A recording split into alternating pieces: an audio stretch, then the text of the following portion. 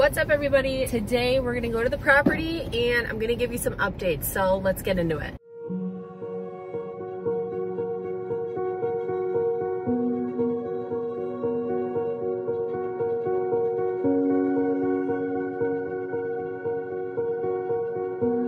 I also just realized, why am I wearing this coat to the property?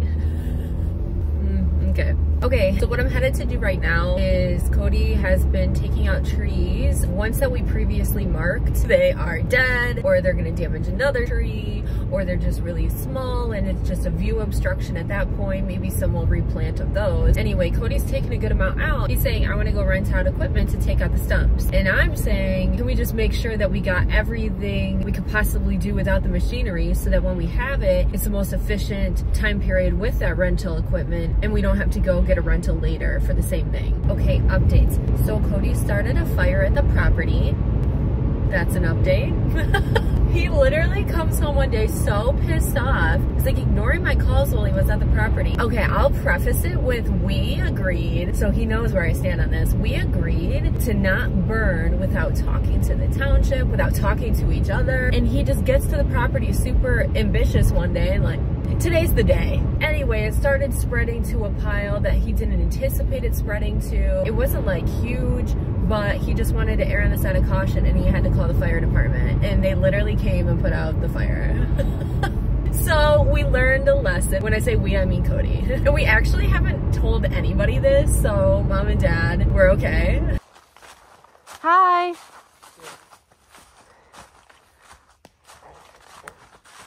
Okay, we're back. So that was good. I think we're good to go in terms of renting equipment to take out stumps on the higher ground. And then he has a whole bunch more of small trees, basically shrub type stuff along the hill and a part of the wetlands as well. So there's a lot more work to do. So I'm gonna update you guys on the design. So I've pretty much lost my damn mind.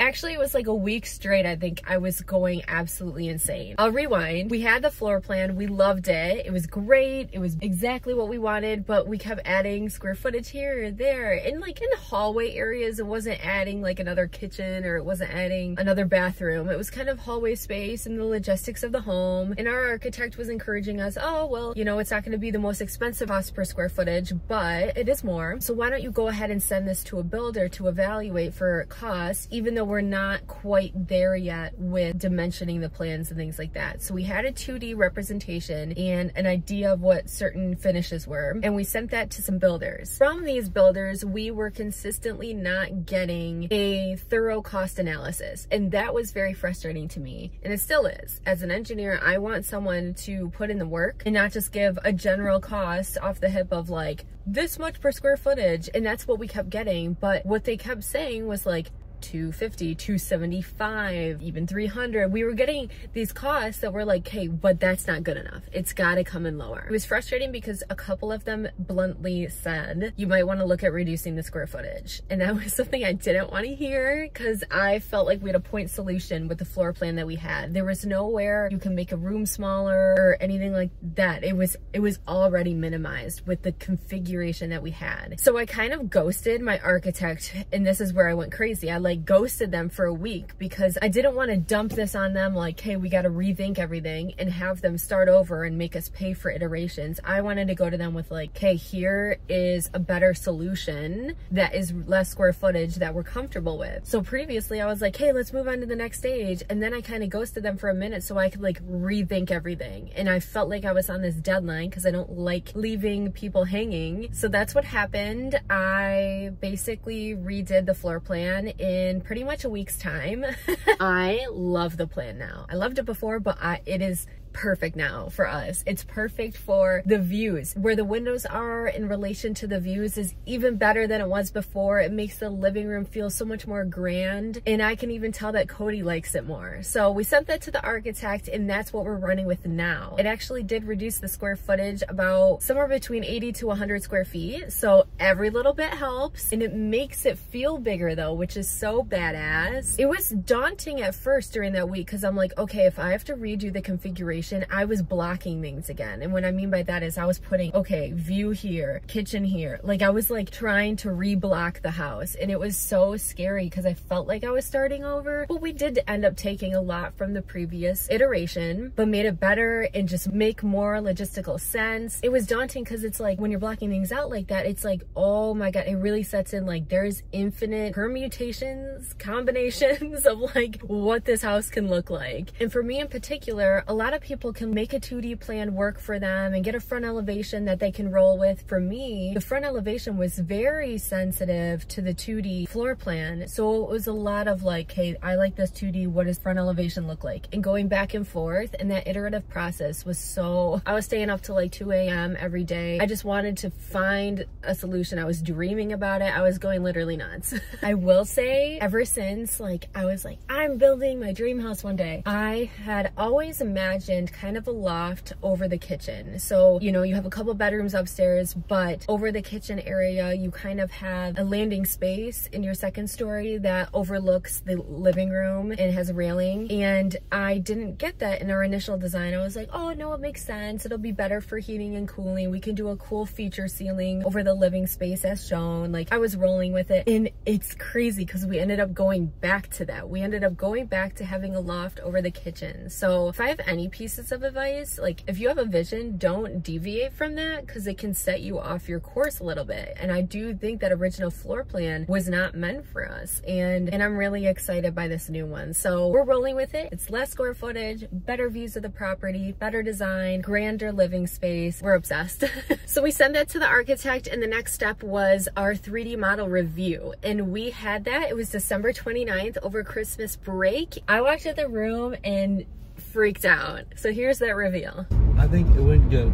I think it went awesome. I think we just gotta figure out some window placements. They are bringing to the table some different ideas relative to window placement that I didn't have, and it brings in a lot of light and views, and it looks badass, but I also like some rooms to feel more cozy. And frankly speaking, you can tell we're just that far along now. Like it feels like we're finally reducing the big changes. We're talking about little moves of doors and windows and bumping some walls here and there, but it's really minimal changes now. You walk in the room and it was on the screen. Heard the angels singing. Wait, does that mean I died? We're going to Chick-fil-A in celebration. First I had a tip of 20,000 ones. Got the goods.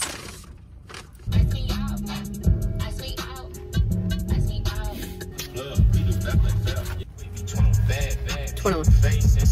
It just was jaw-dropping to see it. And I do have the 3D CAD that I built, but seeing it in color and in the quality from a professional, it was just a dream come true. So January 16th, we're going to be receiving the dimensioned windows, dimensioned walls, everything except the foundation information that a builder can start to go quote. So we can do a check-in on that. It's just becoming all the more real, and I'm so lit about it. A couple months ago when we had that oh shit moment with builders on the size and the cost, we were like, they were being very general on cost, so we just kept surveying around to other builders. So before we were like, hey, this is our builder, and now we're saying, hey, we're gonna get bids. You gotta bid on the project and you gotta win the business. So I'm gonna put them against each other and we'll see how it goes. So our initial survey and the stakes around the border was done by this really reputable company. They've done an amazing job and just are awesome. So we reached out to them. They're doing a topographic analysis. So I think right now we have a topo survey from the county that's like shows the elevation changes every, might be 3 or 5 feet, but they go, I believe that they go every 1 foot of grade change that they document, and then they will help to propose kind of where the house wants to sit with the walkout, how you grade the property, how we're going to do the pole barn, and how we're going to integrate the driveway. So that's all things they'll prepare on what's called a site plan, and I hope I can go out the day that they come out to measure the elevation. So that's scheduled, should be in the next 2-3 weeks. I think they're going to come out and do that. So many updates. This video is probably so long, but so much has happened. So what I did work on Christmas break was keeping in mind that our floor plan is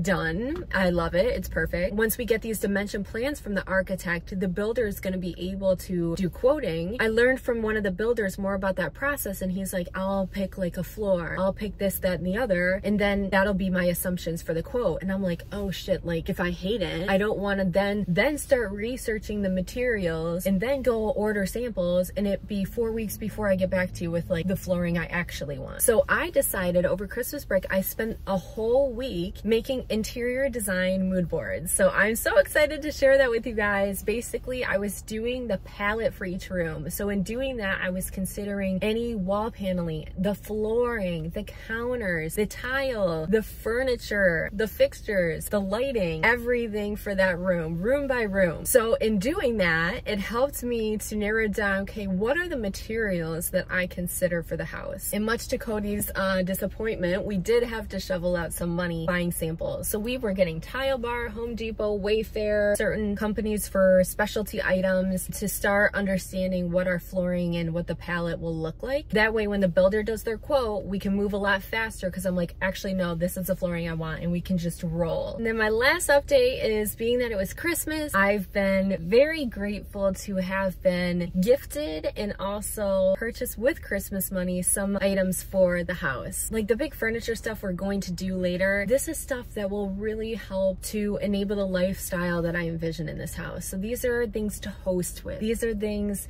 to have tea in the greenhouse, and in specialty designer teapots and teaware and glassware and things from Finland, custom teapot from Taiwan. Just really excited, and it just helps actually just build the momentum more towards what we're doing, having things in hand for the house. We're tucking them away into storage, so it'll be like Christmas when we move into the house because we're not going to use any of this stuff until then. Rolling cart for the kitchen, salt and pepper shakers, just random things. All right, thank you guys for watching. This was probably the longest update video ever, but as always, I appreciate you watching and sticking with us on Millennials Making Modern. We will see you in the next one. Take care.